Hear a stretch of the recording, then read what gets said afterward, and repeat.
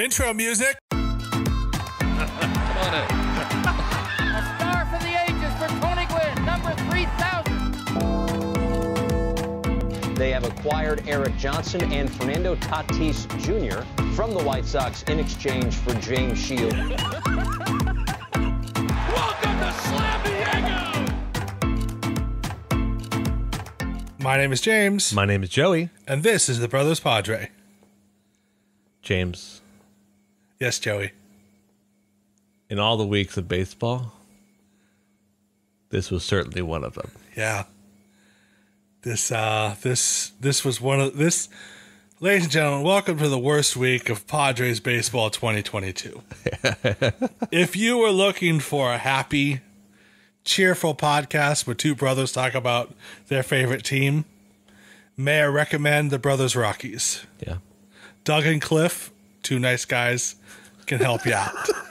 You know what? They're totally named Doug. If they existed, they'd be named Doug and Cliff. Yeah. And the Brothers Mariners, Yeah. you know, they had a lot to talk about this week with a bunch of fighting. Yeah.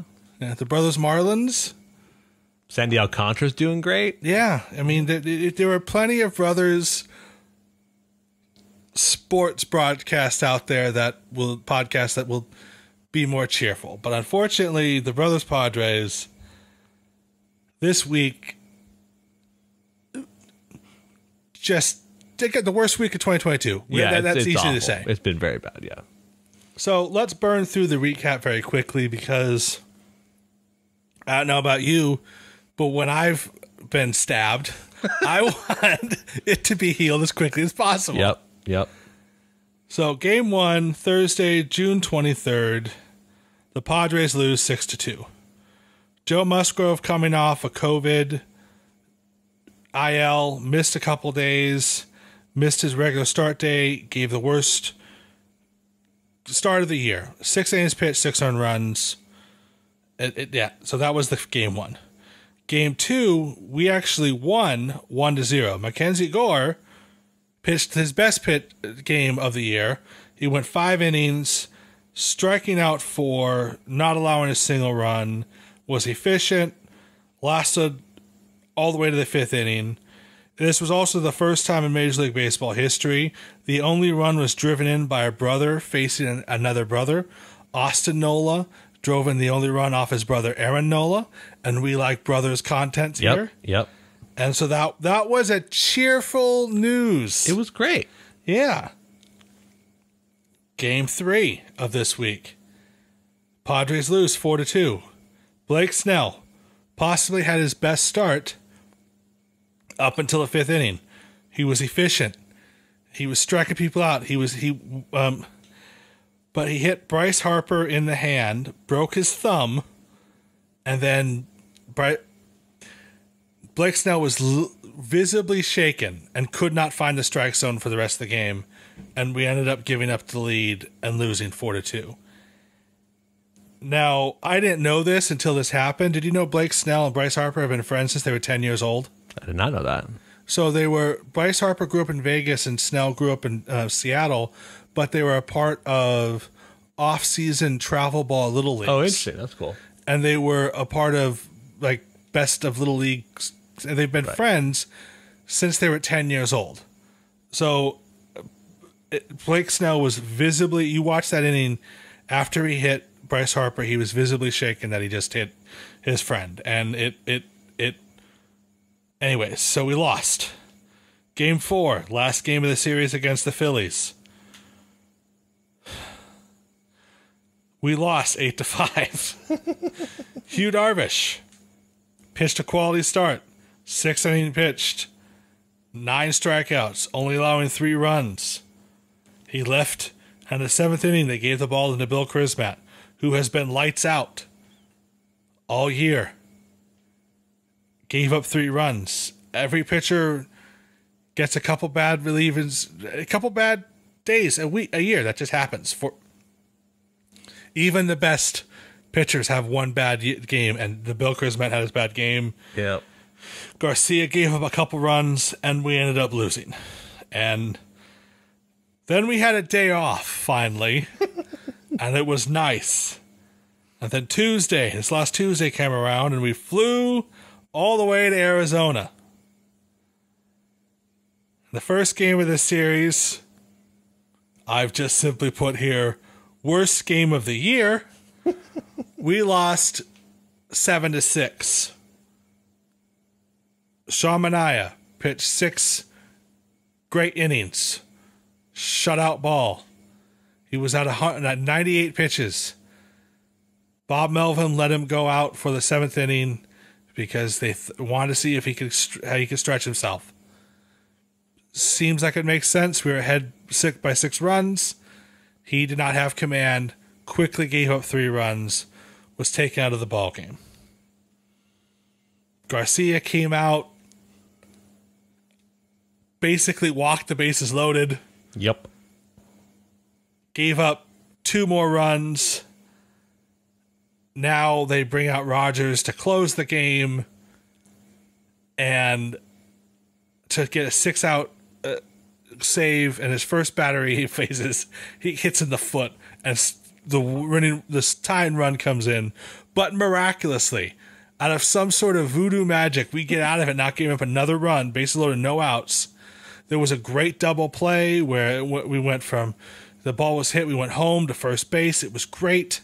Actually, it was home to second. Oh, to second, yep. It was great. And then the 9th inning came around, and I wrote right here, let Joey explain what happened. Do you want to recap the last one, or do you want to just go? I might as well. Okay. This is a lot for me to explain, and this is not going to be the only time I'm going to mention this thing in today's episode. So let me set the scene for you. Taylor Rogers gets 2 outs in the 9th. He then allows 2 base runners. It's first and second. Bottom of the 9th inning, tie baseball game, 2 outs. Taylor Rogers has yet to give up hard hit balls. They're just grounders or squib line drives over the infield. He induced a ground ball from Christian Walker to the right side of the infield. Right side of the infield is Eric Hosmer and Jake Cronenworth currently. Eric Hosmer runs out of position to field the ground ball, and he fields it. He dives, and he gets up on his knees. And at this point, the runner, Ketel Marte, going first, is booking it to second. The guy on second, I forget his name. I think it's Josh Rojas. Josh Rojas is also booking it to home because 2 outs is what he's supposed to do. You don't know what's going to happen. And Eric Hosmer in that moment decides, I am going to get an out. I'm going to end this to go to the 10th. So he gets up. He's in equidistant, I would say, between first and second, right? And Taylor Rogers is 10 feet ahead of the runner, of the batter, Christian Walker, is about half a second away from, maybe a second away from being at first base, beating Christian Walker for the 3rd out. But Eric Hosmer decides, I'm going to throw to second. So Eric Hosmer gets up, looks at second base, which is C.J. Abrams was not at, nor was he close to it at the time. So he throws a bad throw over to second, hits Ketel Marte, and bounces off the glove of C.J. Abrams, who is there finally, because C.J. Abrams started the play in left field. Because Christian Walker is a power hitter, and he hits the crud out of the ball. So if he hits it to shortstop, it will be a hard line ball, usually hit about 110 miles an hour. It would give the shortstop a chance to get the ball and throw it to first. So Eric Hosmer could have held on to the ball and allowed bases loaded, or thrown to first to try to get an out at first. Instead, he throws to second, a bad throw, on a play that Ketel Marte beats already, and because it bounced off the glove and the runner was heading home, the winning run scores, game over. This, and I don't say this lightly, should never happen with a person that has won 4 Gold Gloves, supposedly. First, he fields out of position. He could have let the obvious choice was, let Jake Cronenworth make the and play. go to first base and receive the ball. He feels out of position. And then second thing is he just throws the second. You think that the runner, like Ketel Marte has had a head start already. It's 2 outs. He's running on contact on every swing he sees, right? And he's running to second. And you have Christian Walker, who's the slowest base runner on the diamond for the Diamondbacks. And you have Taylor Rogers, who's about to be at first base.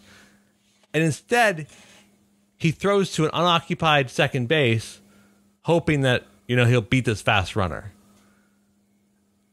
It was so boneheaded.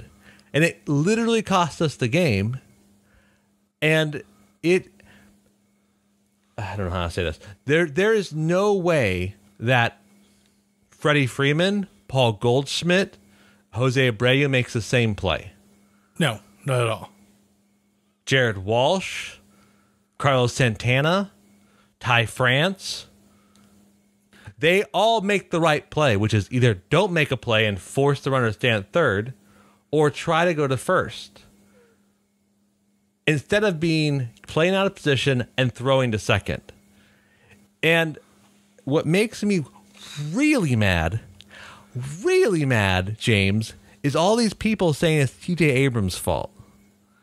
It's no, that does make me mad too. And several people I thought I respected said this as well. It wasn't when the ball was hit, he was further away from second base than Rogers was to first. Yeah. And CJ Abrams, maybe if he booked it there, but Ketel Marte still beat the throw. Yeah. It doesn't matter if CJ Abrams was sitting on second base when the play started. Yeah. Ketel Marte still beat the throw. Oh, God. So being up 6-0, Bob Melvin asking Minaya to pitch longer, Luis Garcia not having it, and then Eric Hosmer boneheaded. It was just like a trifecta of bad. It was Bob Melvin openly admits he should have just kept Minaya out, but he talked to Minaya. Minaya wanted to stay in. But how is he not to guarantee he was gonna still use Luis Garcia in the 8th? Yeah. And Garcia did not get a single out. So that would that have been different? Because Tim Hill came up and he gave up a run too, because he was the first person to relieve Sean Minaya. Yeah. Yeah, I don't know. It's just it's the worst loss of maybe not the worst loss, but it's the dumbest loss. Yeah. It's the worst loss because it made us look like we were amateurs. Yep. Anyways, Game 6 that happened today, Wednesday, June 29th, or yesterday, if you listened when the podcast comes out. We win 4-0. Nice. Mike Clevinger, first quality start of the year, has been a big problem for him, not being able to make it past the 5th. 6 strong innings, 6 strikeouts. And Jake Cronenworth, who was 0 for 27 when this game started, got 3 hits and drove in 2 RBIs. So it was, if we hadn't have won the last game of this series, of this stretch, I think we would be way angrier. Yeah. It'd been pretty bad. Yeah. I mean, you can listen to our end of last year episode the little preview of what it would have been like. Yeah. So the week ended. None of us got it. 2 and 4. That was that. Yeah. That's unacceptable. Yeah. Yeah. I said 5 and 1. You did. I said 4 and 2. Yeah. I just was.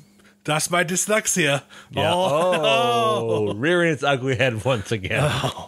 Oh my God. What an awful week. And yeah, just one of those things where we know why. Pitching just wasn't up to his usual excellent self, and the lineup was just not as deep as it was. And it was the end of a 31 game stretch without a break. Yep. And our guys looked a little tired. Our bullpen was tired. But still, every one of the guys will tell you that they should have done better. There was nothing. There was no, oh, that was a close game. It could have gone either way. Loss. No, we lost every game. Yep. The 2 games that we did win, but every other game we lost it. We were facing inferior teams. The Phillies have better hitters than Diamondbacks, but their pitching just isn't there. We faced their best pitcher, Nola. But the 2 positive things we could take away is the last game. Cronenworth getting out of his funk, and Clevinger pitching well. Yep. So should we talk about Clevinger now or talk about next week first? Let's do the next week last. Yeah. So Mike Clevinger. Yeah. There was a little controversy. A controversy. Yes. The Arizona Diamondbacks have a man on their broadcast team that to say is a dingus. That's too nice of a word for him. But this is a family-friendly show. So dingus works. Bob Brenly is his name. Former baseball player. Also former Diamondbacks manager.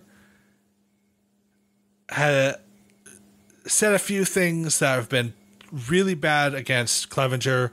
And also has had it out for the Padres for 20 years. And I'm not even making that number up. Nope. So do you want to explain what happened this week? Yeah, I can. It's a little weird. Like I said, it's a 20 years thing. So Bob Brenly effectively started when we played the Diamondbacks last week, right? Yeah. Yeah. Brought up the fact that like Mike Clevinger went to the school that was like very preppy and formalized, and they're like, that's surprising he went to that school, and then started like bringing up the fact that he wasn't a great student, and he was like sent to his dorm to be like, I did not go to a dormitory college, so I don't know what the term was, but basically if you're forced to stay in your dorm room. Right. Because he was breaking school rules. Kept bringing it up. And I guess Mike heard that and was none too pleased, and basically said, and then today or yesterday, depending on when you listen to this podcast, they were bringing up that how he's so slow and how they're going to miss their flight. The Diamondbacks announced were saying they're going to miss their flight if Mike Clevinger is pitching. And Mike heard that, I guess, in the clubhouse or whatever, and like after the game called him out on it and said, I don't like it when people don't know who I am and they make assumptions about me, and why don't you come on down to the clubhouse and see how we really are? Which sounds like to me they're going to beat him up. And you know what? Right. That sounds bad. Right. But deserved. Because this isn't the first time Bob Brenly has bashed the Padres. No. Earlier this season, like the first series of the year, he was calling Jerickson Profar out for being a dirty player because he thought his slide was aggressive. And 2 years ago, in 2020, the Padres in one game hit 6 home runs off the Diamondbacks in the first 3 innings. And Bob Brenly said on the broadcast, if he was still managing, one of those Padres would end up on his back. And his fellow broadcaster was like, are you saying you would hit somebody? He goes, yeah, we're not throwing batting practice. But no, your team was throwing batting practice. Right. We hit 6 home runs in 3 innings. Yeah, called Tati a thug because of how much jewelry he was wearing. Called Manny Machado a dirty player based on a play as well.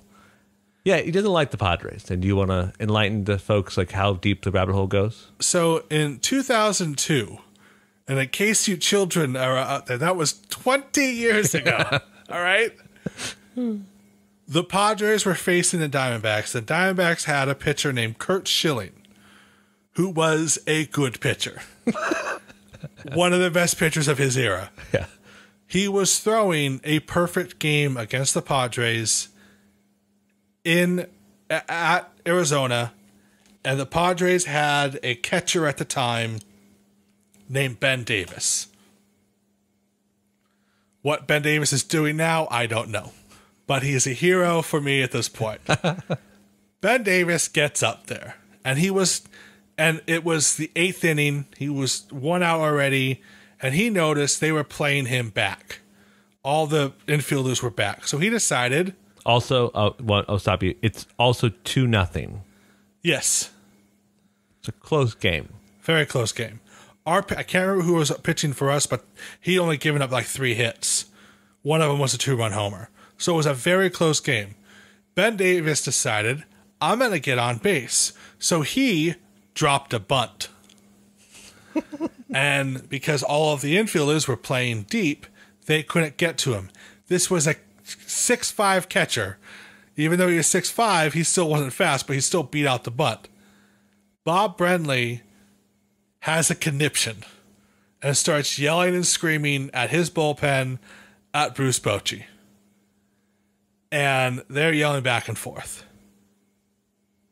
And at the end of that, Bob Brenly that night went on a press conference. It's the dirtiest thing I've ever seen. You don't bunt when someone's throwing a perfect game. Ben Davis will regret the day that he did that. We're going to put him on his back next time we see him. All this stuff. Just like...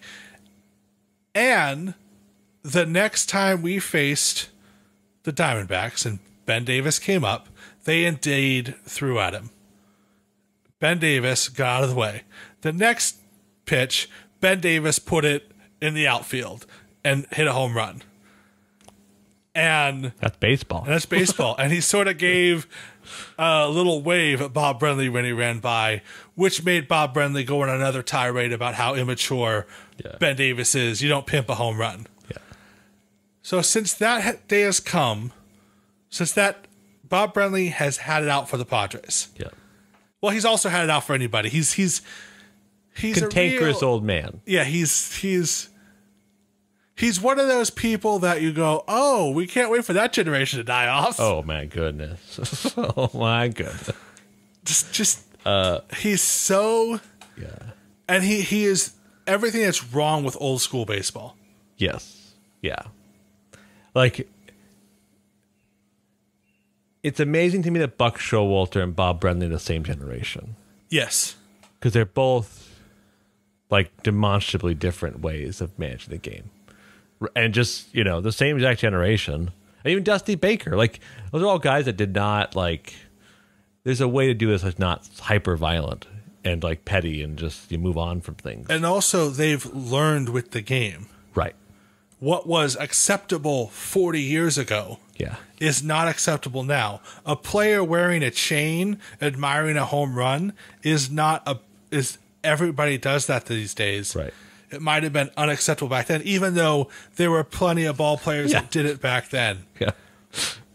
Yeah, but whenever people say, like, no one pimped home runs in the 90s, like, what are you talking about?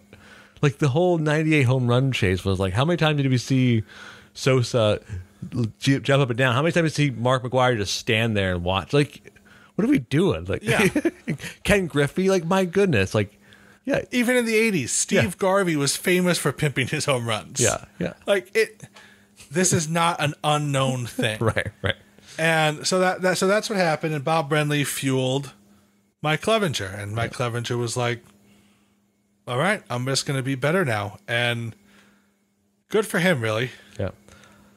I don't want him to say more mean things, but Bob, if you have to say mean things, yes, say it during Clevinger games, so it helps inspire him. Yes, exactly. And just so you know that we're not talking out of whatever, like, NBC Sports has an article where they interviewed Bob Brenly 10 years after the Ben Davis event, and he's still mad then. Like, so, like, this is, James, you're 100% right. He holds on to stuff for a long time. Yeah, it's wild, man. Yeah, it was 10 years ago. He talked about it was the worst thing he's ever seen in baseball. Yeah, well, I can name at least 2 other things that were. Yeah, Yeah, but that was Bob. And the thing is, like, we aren't the only people that have problems. Bob Brenly does it with other players. Oh yeah, once he has it out for you, he doesn't really let up. Yeah, and that's. He took a sabbatical last year for some not too hidden racist comments. Right. Yeah, I just, it's odd that he still has a job. But maybe they have a hiring problem too in announcers. I don't think so, but they might. They might. Actually, I think Bob Brenly might own a piece of the team. That's probably true. And he always will bring up the fact, I did win you guys a World Series. Like, oh, yes. Shoot, that's right. Well, so that brings us to our last topic. Yes. How can the Padres get better, Joseph? Yeah. I mean, this last week was awful to watch. I was at the game on Sunday, and it was just... Bullpen disasters are awful to watch, and inconsistent offense is awful to watch. And those are the 2 things that need to change. Really, I mean, I think we need to have a lineup that can hit home runs more, that can drive for power, and hit consistently. And without Manny Machado, Tatis, and Grisham not doing well, and Cronenworth slumping, it's not a good offense. No, not at all. Luke Voigt has hit the biggest fly balls I've ever seen in my life that get caught in the warning track. So that'll be figured out, I think. But you have a first baseman who is unathletic, not a good fielder. Oh, and he also doesn't slug. So I'm glad he's around. Yes. So, really good in the lineup to see, this guy who's a negative in almost every part of the game. It was very telling at the end of the last 2 innings. Yes. They substitute Eric Hosmer as a defensive substitute. Bob Melvin said, I just want to give Alcantara time he's a good defender. And I'm like, no, he didn't. You saw that play yesterday, and you knew, you could probably say Bob Melvin knew that it was partially his decision that lost the game. He's a manager. He'll be fine with that. He'll live with it. That's his job. But he also knows one of my players took the game from us by not making a smart play. And if you're making $20 some million a year, you should be making a smart play. Yes. And he just didn't. So we need more production. And if that means making an upgrade in catcher, if that means a better outfielder, we need to have that happen, because there's no way that team we saw this week, is going to go anywhere, even with Tatis and Machado in a playoff setting. I don't think it's a good. You really need another impact bat to make that substantial. And maybe the solution is you trade away Hosmer and you upgrade first base. You bundle Snell and Hosmer, a prospect, to get a first baseman. Because we don't hit home runs. That's a big problem. Right? We just don't. We're not a power threat. We don't slug. So there's no fear in our lineup apart from Machado and Tatis and Voigt, but they're inconsistent. So that, if we do one thing this year, it has to be to upgrade the offense. Either that's by get rid of somebody in replacement, or we start adding the outfield and start benching people more. You know? Yeah. Because it's just, I can't, if I watch another Trent Grisham like pop up in a clutch situation or another Eric Hosmer ground out, I'm gonna freak out. I'm gonna have a bad time because those are two positions we can't upgrade. Yes, they are. You know, and I love Trent, you know, but he's not with it offensively. But going forward, this needs to be on our agenda to fix because we're going to have games we're going to have weeks like last week, and we're going to have the kind of acumen and talent to overcome it. Because we're going to have, even though our pitching has been stellar, there's going to be days where our pitching will let us down. They've done a couple times this year, and this week particularly a couple times. But if we had a better offense, that wouldn't make we still have a fighting chance. Yeah. Bullpen's an interesting problem. Steven Wilson's hurt. Suarez is hurt. Pierce is still not healthy yet. Drew Pomeranz isn't healthy. Jose Castillo are all guys that can help us. So our bullpen gets better just via IL replacement. Yes. It's still I still wonder if we need another, like if we want to strength deepen the bullpen some more or not. But I think I'm okay not going for the bullpen, but we just need a healthy bullpen. Like we need all of those guys, or at least 4 of those guys when Tatis comes back to really make a run in August, September into the playoffs. Otherwise, like that's going to happen because Luis Garcia has good stuff, but when he has no location, it's awful. Like it's terrible to watch. Just absolutely atrocious. Yeah, he is an 80-20 guy. 80% of the time he's great, but that 20%, it's painful. Yep. How do you think we should fix it, James?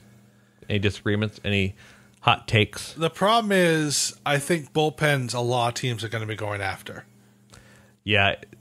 Because there's a lot of teams that need help with the bullpen, and we do have some potentially really good bullpen help on the IL that all are coming back in July, potentially.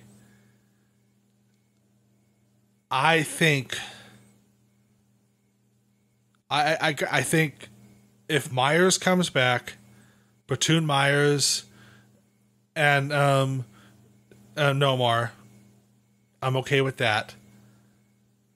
But yeah, center field, Grisham needs to start producing. Because as of right now, Jose Alcantara is hitting better than him, and Jose Alcantara has no power, but at least he can get a single or two every game. Yeah. And he looks like he's just as good of a fielder. Yep. So I have no faith. Grisham is just... The thing is, like, we know Grisham can be good. Eric Hosmer has proven himself he can only be good the first month of the year. And then he just forgets how to hit, and he thinks... and also forgets how to field. I think we're stuck with Eric Hosmer because nobody wants that contract. It makes me so mad. Makes me mad that we keep talking about him. But we have to.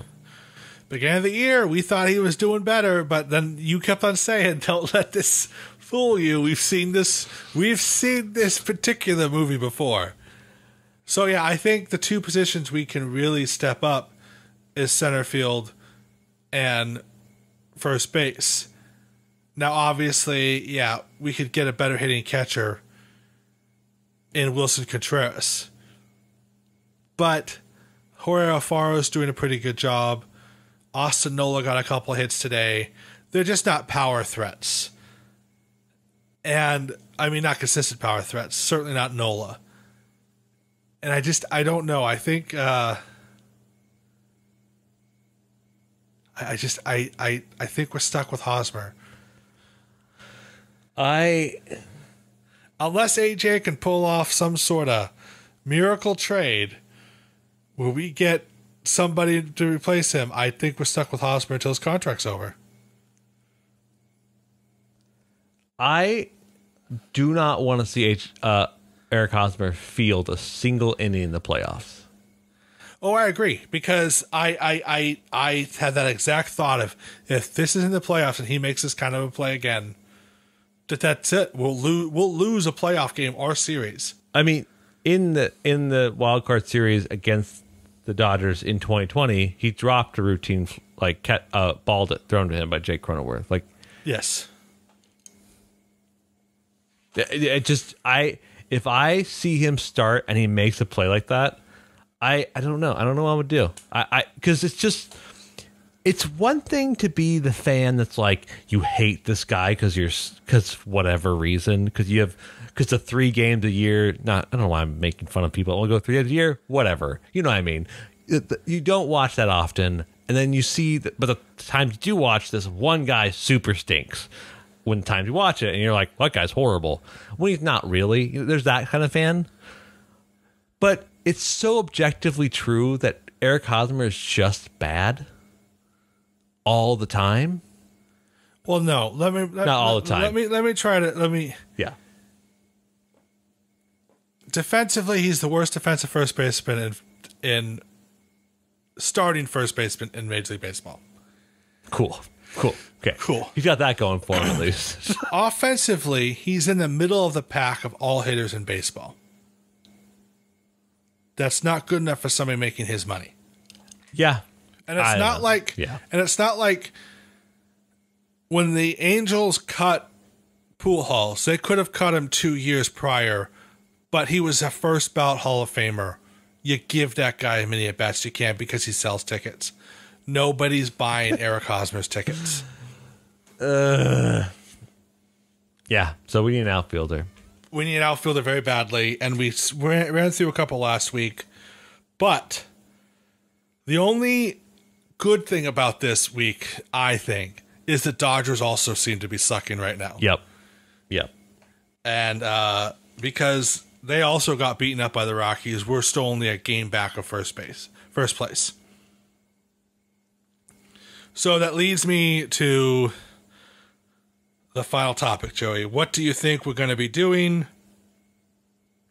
How do you think our record is going to go for next week? 4 games against the Dodgers and 2 games against the Mariners.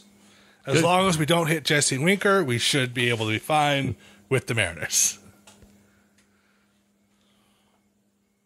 Let's start with the Dodgers. The Dodgers are out. They're starting pitching. We're going to miss Urias. We'll get Mitch White tomorrow. Gonsolin's having a great year. Anderson's having a fluky year. And then Kershaw on Sunday. Is that right? Yeah. Kershaw versus Gore. Wow. Crafty lefty season. I think that if Manny comes out on Friday, comes back in the lineup tomorrow, tomorrow being Thursday, I think that we win tomorrow against Mitch White. I think we beat Anderson on Saturday. Gonsolin and Kershaw are the problem children. Padres and Dodgers have the same kind of issues currently. Inconsistent bullpen. Well, the Dodgers have no closer. Their closer is not. Craig Kimbrell is not have a good year. No. Very inconsistent. So if we keep the game close, we're always going to have a fighting chance at the end. With the exception of Gosselin, none of their starters have been doing great. Kershaw's always a problem, but he's not doing great this year.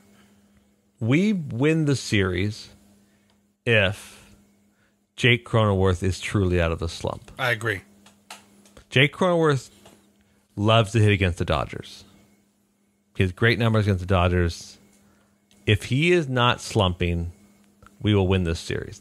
I think we lose the Gonsolin game. Gonsolin the cat lover has his ways. And I think his stuff he's just having a great year. And he can go 6-7 innings. I think yeah, if as long as Cronenworth is doing well, we'll win this series 3-4. Because I think that our hitters are pitching just that much better. I really think that. I think Our starting pitching definitely is better. Yeah.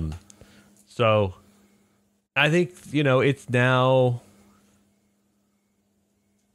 coming back, Machado. I just think, and how Faro's going to be more present this series. I feel good. I actually feel pretty good about it. But it relies on Jake Cronenworth hitting.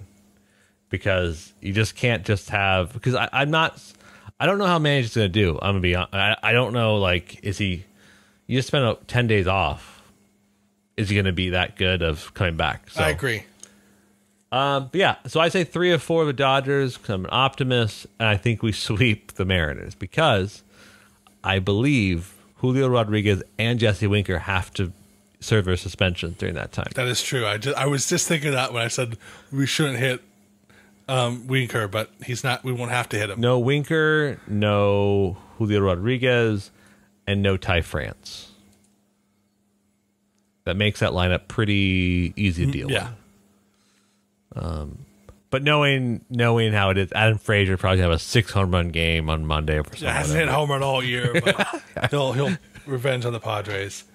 Yeah, I'm gonna say 5-1 again, which is just insane to say. But I feel like this is the team. That's how I expect going forward. Yes, and maybe my optimism is. Maybe this is assuming how I think the team's going to be, with Tatis and all the bullpen pieces plus an outfit. But I think that we have a fighting shot to make it 5-1 if Cronenworth is feeling good. So I think you're right. Yeah, but because because you watched last week. Well, yeah, and I lost so badly last week. I say we go 6-0. Wow. I say we turn up for the Dodgers. We smack them around a bit. Okay. We send them into the ravine. Yeah, that's what I say. Wow. I don't think it'll come true, but that's what I want. And that's what I'm willing to happen. This will happen. I like it. I like that vibe. I really do. Yeah. James, we're on YouTube. Wait, we forgot one thing, Joseph. What did we forget? Don't forget, everybody, have fun celebrating this weekend. I mean, everyone's going to be barbecuing, Bobby Bonilla Day. What's this weekend? Oh, July 4th on Monday. Day. Oh, yeah. I totally forgot about the birth of our nation. Yeah, everyone go have a barbecue, watch the children's specials. Children's specials? You know that song, with his hard hat and his baseball bat, he can hit home runs all day. Bobby Bonilla, you know it. Oh, it's Bobby Bonilla Day. Yeah, it's Bobby Bonilla Day. That's right. For a second, I thought you had this intricate philosophy around July 4th, which you can, I guess. Bobby Bonilla, July 1st, the only holiday worth celebrating in July. That's right. As listeners may or may not know, James and I collect Bobby Bonilla cards. Why? Because it's fun. Because it's fun. And we just turned out, we went through all of our baseball cards we've had for our lives, and we just have a lot of them. So we have lots of Bobby Bonilla cards. Let's just keep them all. Yeah. So, yeah, if you guys want to give us Bobby Bonilla cards, shoot me an email. We don't have any Bobby Bonilla in a Royals uniform. That's true. It's also strange for a guy that's so financially savvy and got such a big contract, he was traded a lot. He was. He was not on one team for a long. It was. I find that a little odd. Yes. Whatever. But celebrate Bobby Bonilla Day, and then also 4th of July to you. Yeah. Okay, James. We're on YouTube. We're on Spotify. Thank you so much for listening to us. We really appreciate it. And until next time, go Padres. Go Padres.